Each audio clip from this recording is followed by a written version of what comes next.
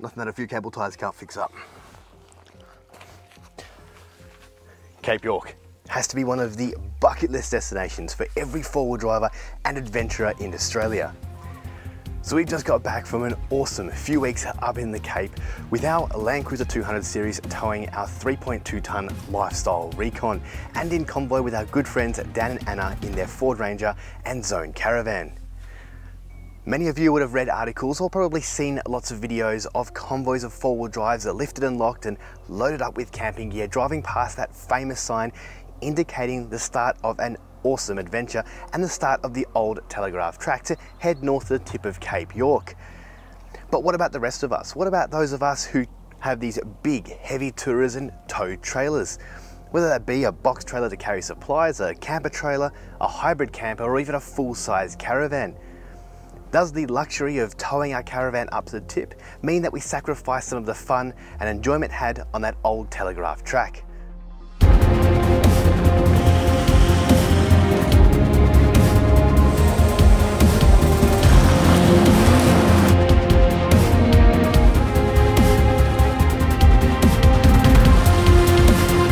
This is how we made it to the most northerly point of the Australian mainland and back, towing a 3.2 tonne camper, while also traversing the famous OTT along the way.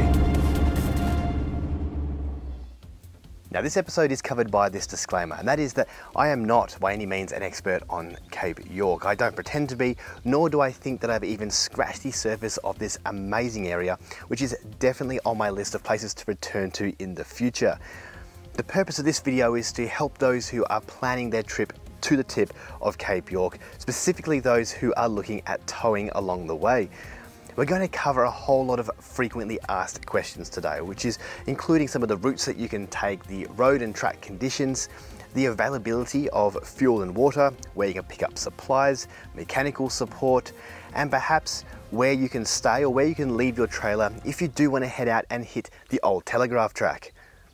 So the advice or the adventure that I'm recounting today is based on our experience, and this includes the driving and road conditions, the timings and the weather.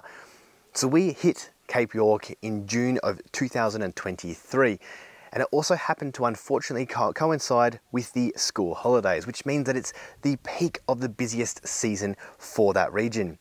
Now we of course are a family of four with two young kids aged 4 and 6 years old, and we were driving in our Toyota Land Cruiser 200 series towing our lifestyle Recon R4T 3.2 tonne hybrid camper.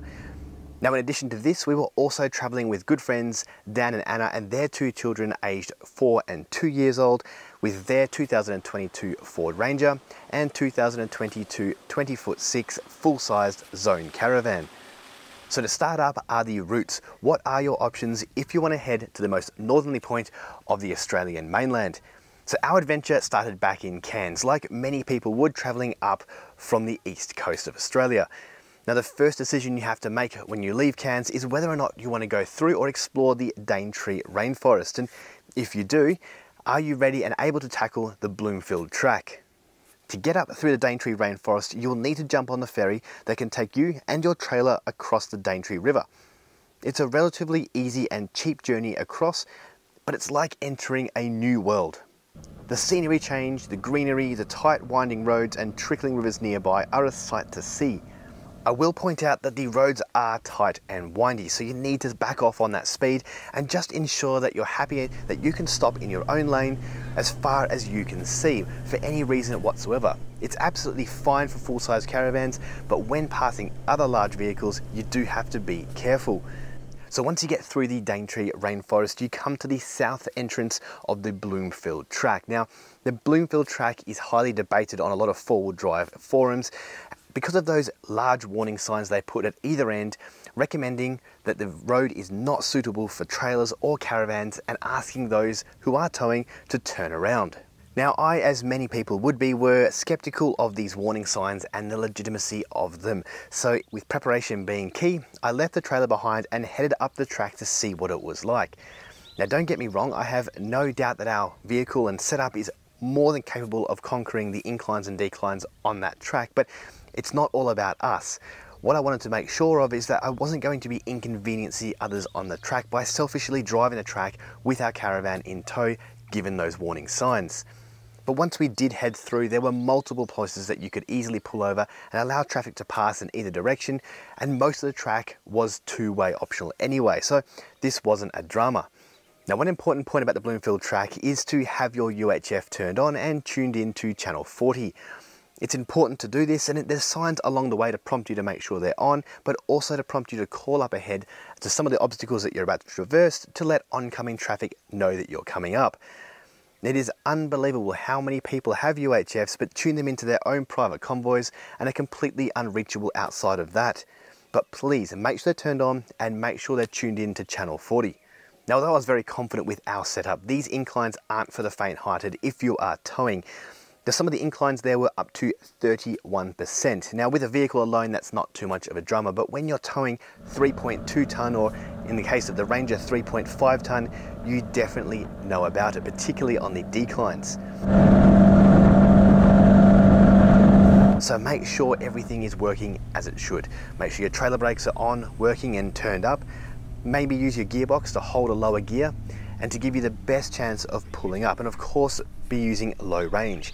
Now, it should be noted that all of the steep inclines and declines do have a concrete base, so traction generally isn't an issue, but when you're towing heavy loads like we were, there was one particular incline I could just feel the front wheels start to lose traction. It's 100% load. A little bit of loss of traction on the front wheels. So something to be mindful of, but otherwise take it easy, take it slow, and you should be right. Now, it should also be noted that we were running slightly reduced tyre pressures for this track at about mid-30s, about 35 psi all round, which does help for a bit of traction and also for a bit of comfort too. The Bloomfield track is an absolutely amazing track. It consists mainly of hard-packed dirt, but there are a few shallow river crossings that you will encounter and a couple of off-camber four-wheel drive obstacles, but nothing that requires any sort of special vehicle modification or any track building.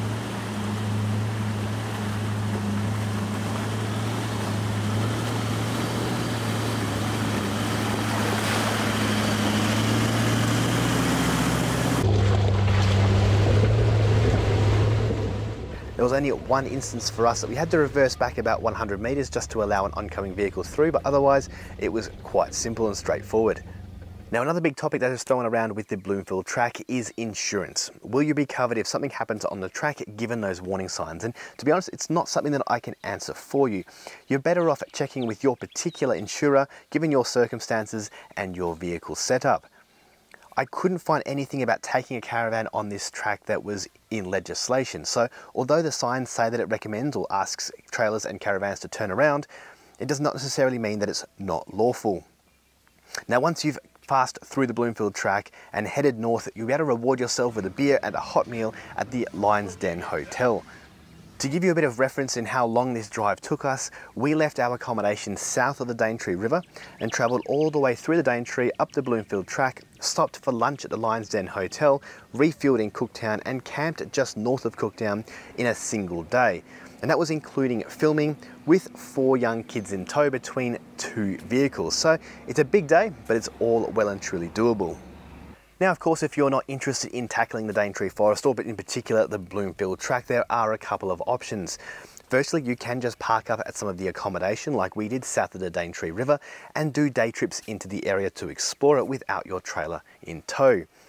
The second option is the Creb track. Now, this is a much harder track and is definitely not suitable for trailers or caravans, but unfortunately this wasn't an option for us anyway, as it was closed due to wet conditions.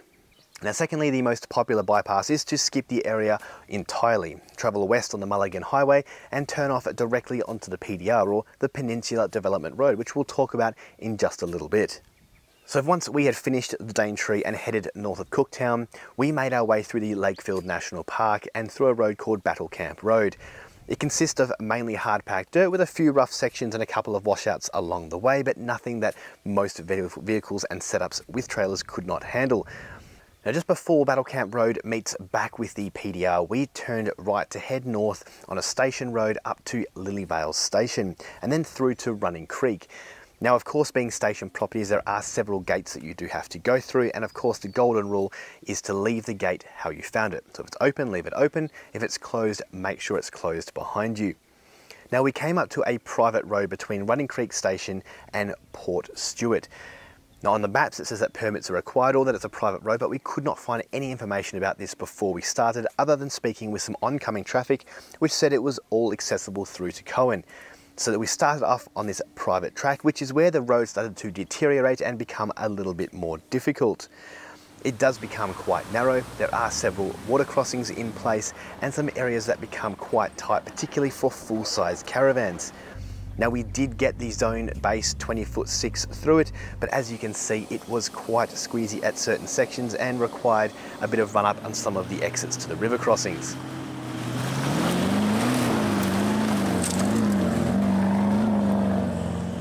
These track conditions, however, only lasted for that private road section between the station and Port Stewart. And once we started to head west back towards the PDR after reaching Port Stewart, the road opened up to another fairly well maintained gravel road. And this is where we decided to pull up for camp towards the end of this road before hitting the PDR. So again, for reference, we left that camp in Cooktown and made it to this lookout up here before the PDR near Coen in a single day, with quite a few regular breaks and a lot of filming. So the next day we headed out to the PDR, or the Peninsula Development Road, and turned right to head north. And if you're heading to the tip of Australia, then there is no doubt at some point you're going to have to traverse at least part of this road. Now this road consists of both sealed and unsealed sections, but we did find that the unsealed sections at the beginning of the school holidays in June 2023 were quite good and well maintained. And we were averaging speeds of anywhere between 70 and 90 kilometers an hour with our caravans in tow. Now making your way north up the PDR, unless you're heading to the township of Weipa, you're going to be turning right onto the Telegraph Road. And this road is very similar to that of the PDR. It consists again of varied between sealed and unsealed sections, the vast majority of it being unsealed, but again in very good condition. So for reference, we made it from our camp south of Coen all the way through to Bramwell Station in a single day, again at a very relaxed pace, setting up mid-afternoon for camp. This is when we start to enter the north section of Cape York. Bramwell Junction, which is about 8 kilometres north of Bramwell Station, is where the official start of the Old Telegraph Track begins. And this is where the forward driving really begins if you're willing to take that route. But if you're towing a caravan or a large trailer, it's unlikely you're going to be dragging it up this track. So for the majority of us, we're going to be turning right to start heading northeast on the Bamaga Road. Now this road is just like the others, consists mostly of unsealed gravel parts with a few sealed sections in between, but we did find that the road wasn't in quite as good condition here, just given the nature of the curves and the slower pace and the amount of traffic that it receives. Now for perspective, the south section of the Bamaga Road from Bramwell Junction to the intersection of the Old Telegraph Track took us about 2 hours to traverse with our caravans in tow, and the north section was even quicker than that again. We did find that the road got significantly worse and a lot more corrugated, with about 10 to 15 kilometres leading up to the Jardine Ferry. Now this brings us on to the Jardine River. If you're heading to the tip of Cape York, you're going to have to cross this river, and using the Jardine Ferry is your only option. It also has to be, in my opinion, one of the most expensive ferries in Australia, given the distance you're crossing. It cost us, with our vehicle and camper in tow, $192 to cross in about 45 seconds, but I will mention that it does cover the return trip too. Now you used to be able to cross the Jardine River at the end of the Old Telegraph Track as well, however they have closed that off, so the Jardine Ferry is now your only option. It also used to be the case that it was a cash-only service, so you need to make sure you had that cash on you when you arrived there. However, in 2023, that appears to be the other way around now, and it's an FPOS-only service, which is somewhat handy. Now also you have to keep in mind the timings, particularly in peak seasons. We ended up getting there on the south side at about 8:30 AM, and we didn't even have to stop the vehicle once we had our ticket. It was drive straight down, first in queue, rolled straight onto the ferry and across, no dramas. Heading back though, we heard people waiting up to an hour and a half, almost 2 hours to get back from the north section across to the south, given that small size of the ferry. For us personally, we left Bamaga quite early in the morning on our return trip, arrived at the ferry at 7:50, which is 10 minutes before its listed opening time, found that it was already running, and again we were first in line, very little waiting time and straight across. But once you are north of the Jardine Ferry, it's quite a short and simple drive all the way to the top to Bamaga and through to the tip of Cape York. Now, of course, just because we're towing caravans or trailers doesn't mean that you get to miss out on some of the fun that the Old Telegraph Track or the OTT has to offer. Now, many people would have read articles or seen videos on this famous track, and it sure does offer a lot of forward driving fun, some technical tracks and several water crossings along the way. Now, there is no reason that you can't take a small trailer or a camper trailer down the entirety of the OTT. However, there is no doubt that it's going to slow you down, and it will certainly add to some of the technical challenges that you'll face on some of those off-road obstacles. Before I get on to what we did personally, I think it's a good time now to remind yourself why you're exploring the Cape York region and what you're hoping to get from this area. The OTT can be a very difficult and dangerous track at times, and it has been the end of many forward drives over the years, both prepared and novice. So if you're traveling around Australia and just want some interesting tracks, maybe it's a good time to set some boundaries as to what you will and won't do. Maybe it's the level of the water crossings or the depth of some of the washouts, or perhaps some of the entries into the creeks that would be very difficult to traverse in reverse without a lot of winching effort, forcing you to push onwards. Whatever the case may be, just make sure you're prepared and know what your limits are. But if you're up in the tip to hit some of those hardcore forward drive tracks, well, you're in paradise. Now for us, we left our camper back at Bramwell Station. We headed out early the next day, about 7:30 AM, travelled the 8 kilometres north to Bramwell Junction, and were on the track first thing in the morning. And according to nearby campers, we were the first four-wheel drive vehicles through for the day. Now, of course, traversing the southern section of the OTT, we have several river crossings, including Palm Creek, Birdie Creek, the Dalhunty, Cockatoo, Gunshot, and a couple of others there that I've missed as well. But all of the track between the river crossings is not too difficult. It mainly consists of single lane track, some sandy, some gravel with the odd four-wheel drive washout in between, but it really isn't that difficult. Now, we completed the southern section of the OTT and we're at the intersection of the Bamaga Road by mid-afternoon. And it only took us 1.5 hours to retrace our steps back down the Bamaga Road and back to Bramwell Station with no campers in tow. So once we got back to camp, the next day we grabbed our campers, hooked them back up and dragged them back up that Bamaga Road again to the intersection of where the North OTT meets the road. Now, this area here has some gravel on either side, which is where a lot of people who have caravans or large trailers leave them unhooked and head in to both Fruitbat Falls, Elliot Falls and Twin Falls for day visits. And some people even camp here on the side of the road for an overnight stop. Now, there are several gravel pits on this section of the Bamaga Road where you can pull over, set up camp and visit those areas for a couple of days. But I don't understand why everyone likes to camp right on that intersection. You're quite literally meters from a road which is can be very busy and extremely dusty, which is definitely not going to be suitable for the two of us driving with 4 kids in tow. So we drove another 10 kilometers north up the Bamaga Road, found a gravel pit that was a little bit further off the road, so we were out of the way of the dust and weren't visible by passing traffic. The first day while we were camped there, we left the trailers behind and visited those falls I mentioned earlier and spent the whole day just relaxing and swimming in those creeks. The second day, however, we still left our campers at that gravel pit and started to head up the north section of the OTT, again experiencing some of the challenges and creek crossings that the track has to offer. Now, I will say now that we didn't complete all the way to the end of the OTT. We missed a couple of creeks, and the reasons as to why we did this will be in some of the future trip episodes. But this brings me onto some of the bypass or alternative options that you have while navigating any section of the track. Now, some of the creek crossings have chicken tracks at the main crossing, but some, well, aren't so much of chicken tracks. Take Gunshot, for example. It's one of the most famous creek crossings on the Old Telegraph Track. Now, of course, you have the most difficult and steepest line, which is where a few people go, including myself, but then you have some of the chicken tracks at the creek. But to be honest, they're not exactly chicken tracks. They're still pretty full on, although not quite as big and intimidating as the main entrance. They still get the heart pumping, but to get around Gunshot is a 26 kilometer diversion, so it's going to take you off the track for quite some time.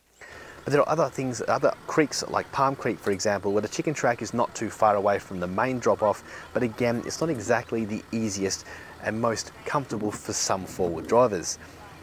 There are bypass tracks that come off the OTT and back to the Bamaga Road at certain points, and it's a good idea to know where these are. Some of the creek crossings like both Palm Creek and Mistake Creek, along with Gunshot, would prove very difficult to head back up in the south direction on the OTT. So once you've gone down into those creeks, you're committed for the next section or to wherever that next bypass road may be. Now, Mistake Creek this year had quite the drop off, and once you were down there, it was a very unlikely chance you're going to make it back up again. If you drop down into Mistake Creek, you're going to be doing Cannibal Creek, Cypress Bridge, and of course Nolan's Brook. So just these things you need to be mindful of and make sure you know where those bypass routes are. We completed about 75% of the Old Telegraph Track, and we did that in convoy with our friends in their Ford Ranger. This Ford Ranger was mostly stock. It only had rear airbags in the rear suspension, off-road tyres, and a steel bull bar. It did not have a winch, side protection bar work, didn't have a lift kit or even a snorkel, and it still did the parts of the track that we did just fine. What I came to realise is that a lot of the YouTube videos, articles and documentaries on this Old Telegraph Track definitely pick and choose some of the harder lines to make it look a little bit more difficult than it actually is. And don't get me wrong, there are still some obstacles that require a lot of attention and focus, but it's not quite as difficult and extreme as some people make it out to be.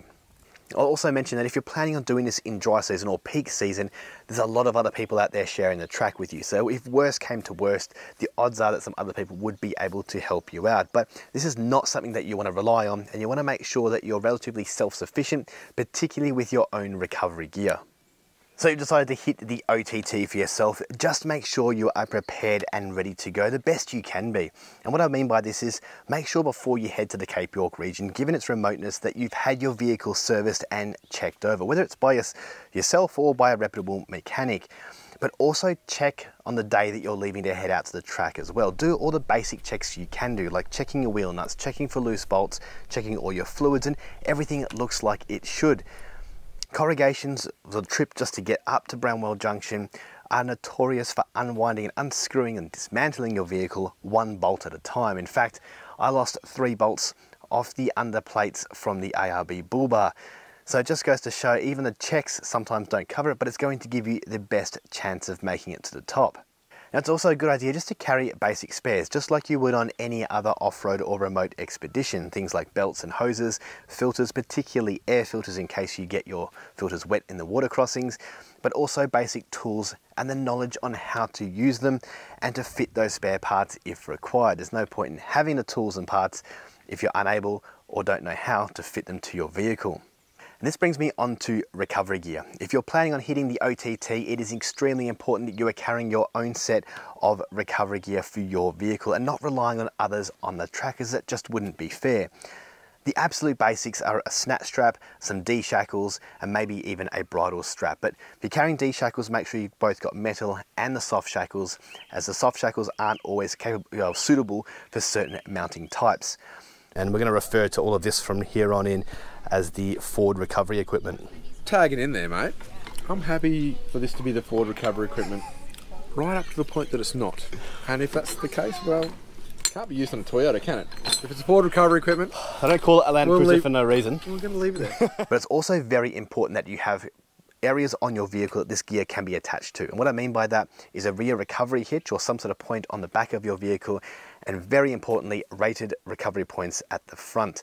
And the reason I say very important is there's no point in having the gear if you can't hook off the front of your vehicle, or if you're hooking from those tow points that just aren't rated for that application. If someone else is going to be pulling you out from the front and those parts come off, well, it's their vehicle that's going to get the damage. So I wouldn't be blaming them if they're not willing to help you out. Of course, if you have a winch, make sure you have the winch gear like the extension straps, tree trunk protectors, and winch snatch blocks or rings to go along with that gear too. Personally, given the depth of some of the river crossings and some of the misfortune I had in the Pilbara trip last year, I now also carry a water protection that goes around the front bull bar. This just helps create a bit of a bow wave as the front of your vehicle hits the water, and also reduces the force that the water comes through your front grille and into your radiator, and can prevent some of your fans going into the radiator and causing breakages. So just another piece of equipment that might be worth putting on the list. So regardless of which way you've made your way to the top, you're going to end up in the Bamaga area, Seisha area, or one of those towns up there for camping, as you can't camp right up at the tip.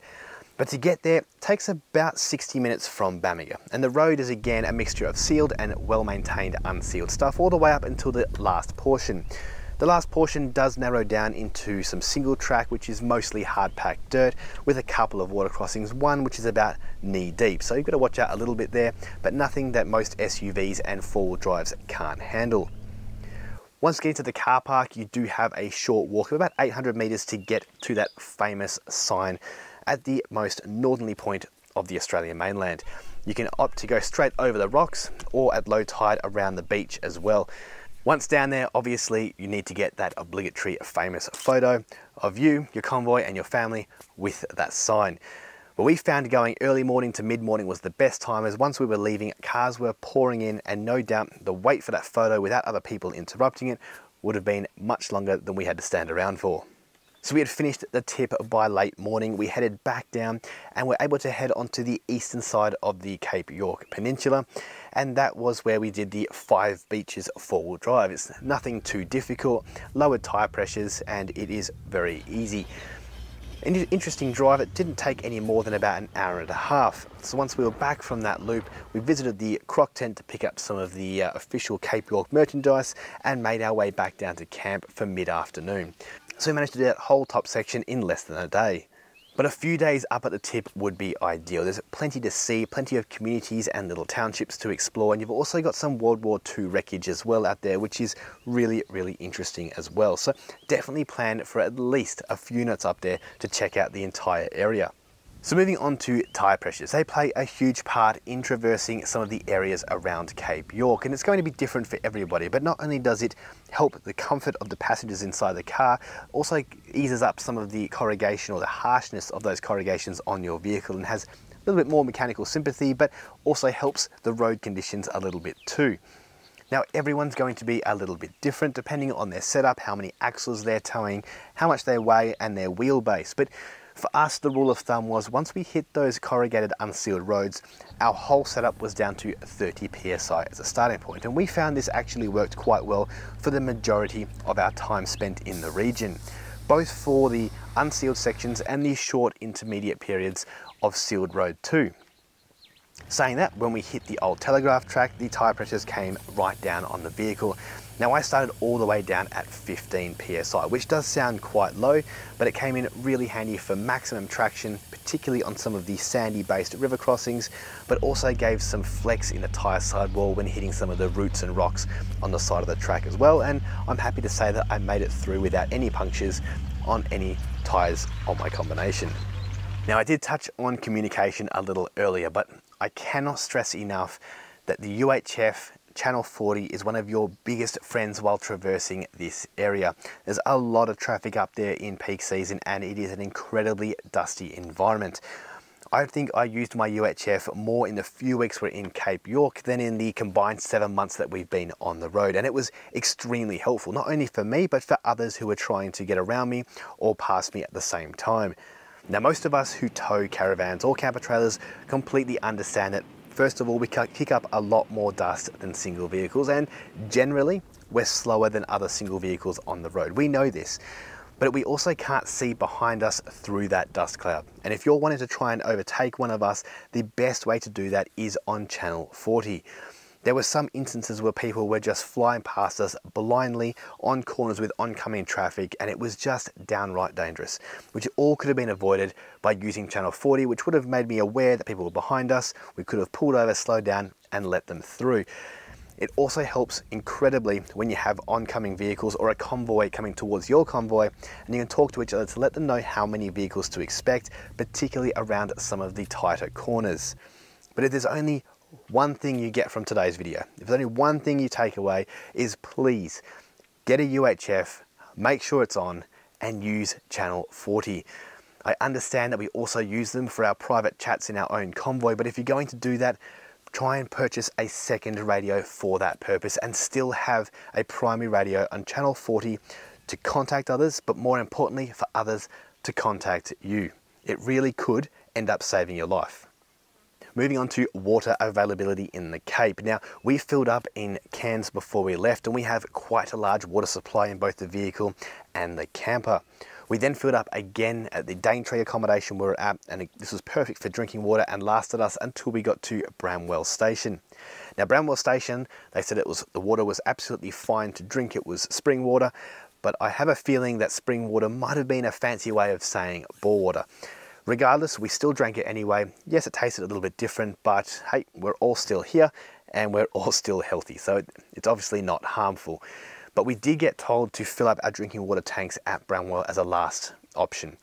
Moving forward from there, particularly at the Cape, there are signs saying that the water is potentially contaminated and it's not advised to drink. So therefore, we only drank the water from Bramwell Station and carried that all the way to Tip and back again in both the vehicle and the camper. While up there though, we used our secondary tanks, which are separated for all of our general water usage, which was fine running through the water that was supplied at our accommodation. But if you are a little bit picky about the water that you drink, then perhaps you might want to budget on buying bottled water or taking fresh water with you up to the top.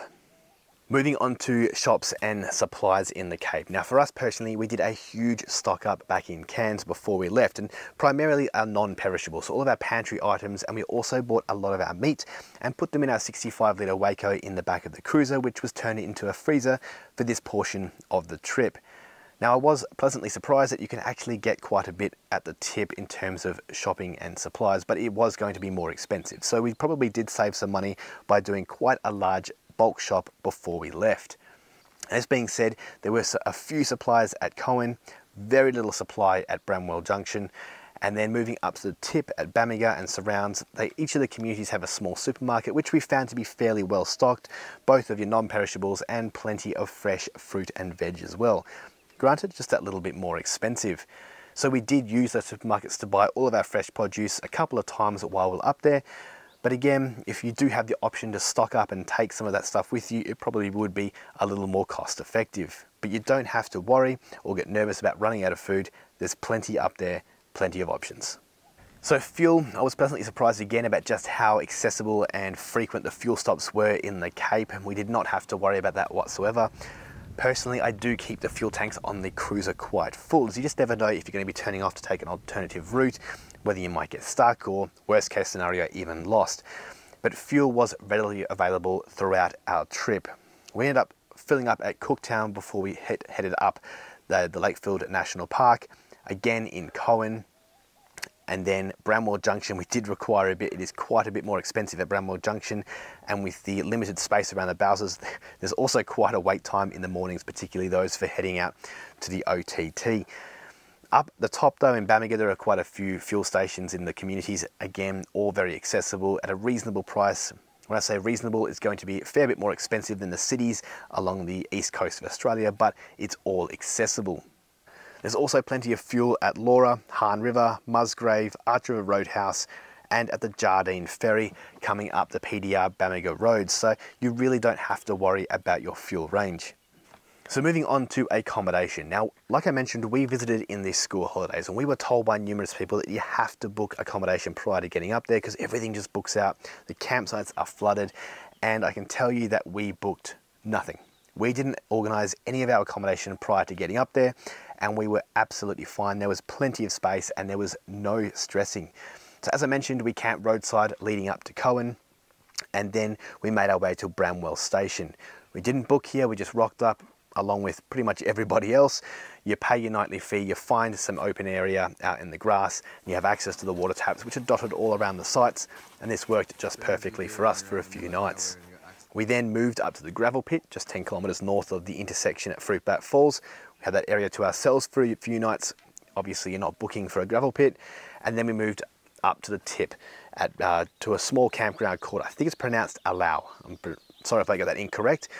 This particular, sort of like a caravan park, but you can't make bookings. It's just first in, best dressed. So we rocked up about mid-morning, so fairly early as a couple of campers were leaving. We asked for a powered site. We were very lucky enough to get a powered site that faced out towards the coastline, which was really, really awesome. Once you had that site, you can pay for as many nights as you want. It's not going to be taken by the next person coming in because there are no bookings. We did find that it did get quite busy towards the end of the day, but there was a very high turnover rate. So as frequently as people would come in, the next day they would all leave again. So if you get there anywhere time between mid-morning and sort of early to mid-afternoon, you have a pretty good chance at getting a reasonable site. Any later than that, you might be shunned towards the back of the campground. But this campground and another campground called Loyalty Beach both worked on that same principle of turn up and pay once you get there. So there was plenty of opportunity up there. But if you did want something a little bit fancier, something like Punson Bay, then you would have to book, because this was booked out for about a month or 6 weeks in advance prior to us getting there. Of course, you're a little bit closer to the tip at Punson Bay, and you also have the restaurant and bar as part of the caravan park. So it just depends on what you need. Now, I will mention that the campgrounds that we stayed at, they did have power, but there were only 2 power ports per distribution hub. And there were a lot more campers in that area than 2, so we did have to share the power around, but that wasn't an issue for us, as we just relied on our batteries and our inverters while someone else was charging up their camper trailer. So just something to keep in mind. So there's always the discussion of security, primarily theft in these areas, particularly right up the top. Now, if you remember of any of the four-wheel drive forums, all the forums that discuss some of the travels around Cape York, you might think that theft is prevalent and it's everywhere. And I don't think this is quite the case. Don't get me wrong, I know theft is up there and it's quite a high rate given the size of the communities. However, it's not the war zone that it's painted out to be. I think the biggest piece of advice is be aware, be alert, and simply pack away your valuables and lock up your setups. There's no doubt that by removing some of the high value items out of sight from people who may want to take it is definitely going to reduce your chance of being a victim of crime quite substantially. Now, don't get me wrong, if someone wants something that you have, they're going to get it. But if you can make it harder for them, why not? It's just going to push them on to the next campsite. And to be honest, with the amount of valuables and items that I saw laying around at camp without vehicles present or throughout the night, it's no wonder that some of these items go missing.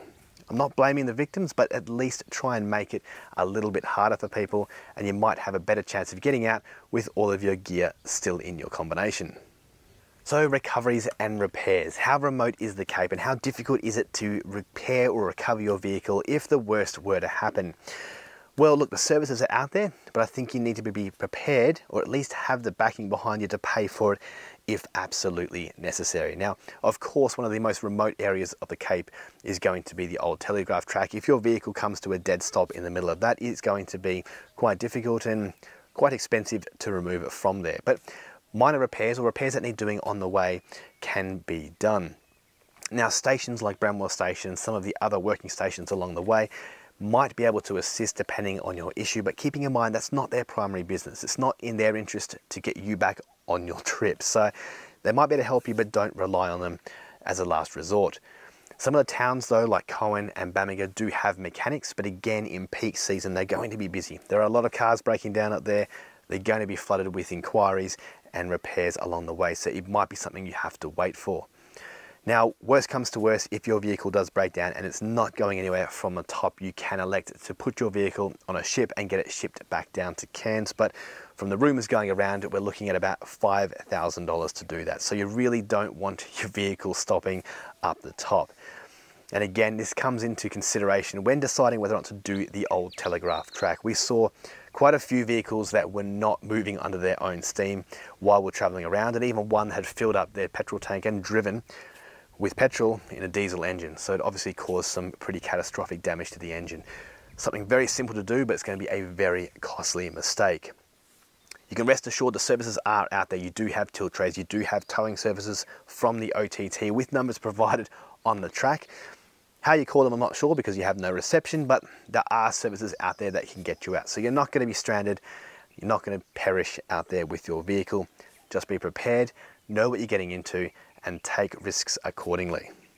Now, in the end, I don't think you need a huge expensive setup, lifted and locked four-wheel drives running 35 or 37-inch tires with massive raised air intakes to do the Cape. The road between Cairns and Bamaga at the top, well, it's just that, it's a road. Granted, there are corrugations and large portions of unsealed road, but it is a road nonetheless. And on our travels, we saw Toyota Corollas heading up towards the Jardine Ferry. We saw Captivas pulling caravans. I mean, you don't need anything too fancy if you drive to the conditions. This being said, if you're towing a trailer, an off-road trailer or at least an all-road trailer is definitely going to be a huge advantage, particularly with the dust. Can't tell you enough just how dusty this area is. We were really lucky with our Lifestyle Recon that it has a dust suppression system, so we didn't have that issue, but a lot of the other caravans and campers we saw were using duct tape and cardboard and other tricks to sort of patch up some of the vents and holes in their vans just to prevent or at least reduce some of that dust ingress. Now on the maps, the Cape area looks quite large and it's hard to gauge just how long it will take you to get from point A to point B, but I'll give you this as a bit of a reference. On our way back down, we left Bamaga right up the top end at 7:15 AM. We came down, we crossed the Jardine Ferry, we came down the Bamaga Road, down the Telegraph Road and quite a large chunk of the PDR all the way down to Artemis Station, which is almost near Cooktown. We arrived there at 4:30 PM. So it was a big driving day, but keeping in mind we were taking regular breaks, we stopped for fuel in Cohen and we still had 4 kids on board between our 2 cars. So although it was a big day, it wasn't something that was unachievable. It gives you a bit of an idea about just how much ground you can cover if you just want to drive for a single day. Now another question I have been asked a few times is would I take the Lifestyle Recon down the Old Telegraph Track? And the simple answer is hard and fast, it's definitely a no. The reason for that is not because it's not capable. I have no doubt that if you really tried, you could get a camper like this down the OTT, but the question that I was wondering would be why? You just don't need to.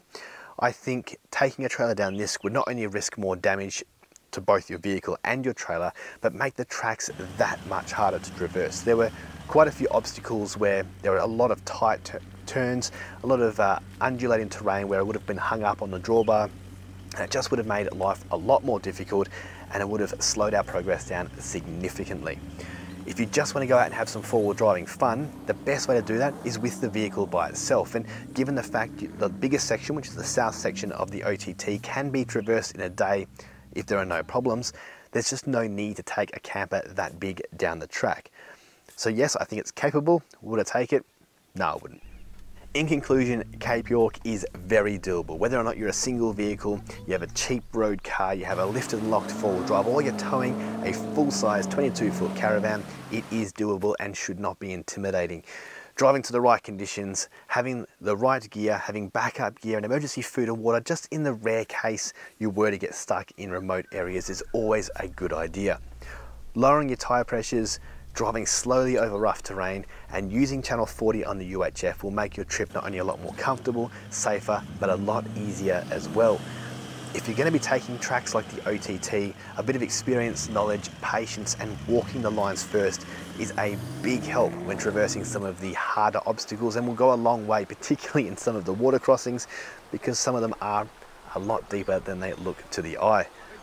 Now it should be noted that the road conditions can change frequently, quickly and change every single year after a wet season. The roads can be washed away and depending on the volume of traffic traversing the area will depend on the level of corrugations and how badly these roads deteriorate over a period of time. But if you're interested about seeing the road conditions before you head up there, potentially call some of the local businesses or some of the agencies up there that might be able to give you a bit of a heads up as to what to expect, or otherwise join some of the Facebook and other four-wheel drive type forums on the area who can normally give you up-to-date information after regular visits. But I hope today's episode has been helpful, at least in trying to plan what could be the trip of a lifetime up to the Cape. And rest assured that regardless of what setup you have, you don't need to spend big and you certainly don't have to have a full off-road camper trailer to head up to the Cape and to the most northern point of the Australian mainland. This time that we've had in the last few weeks traversing this region has been one of the most adventurous and most fulfilling journeys that we've had on our trip so far. It really is a mecca for the four-wheel driver and adventurer, and I'd highly recommend it to anybody who's traveling around Australia, but anybody who has a four-wheel drive and just wants to go out for a few weeks and really explore and feel what it's like to be out in the Australian bush, particularly with a lot of other like-minded people.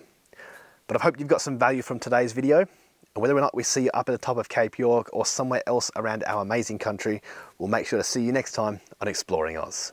Cheers. Oh, good luck.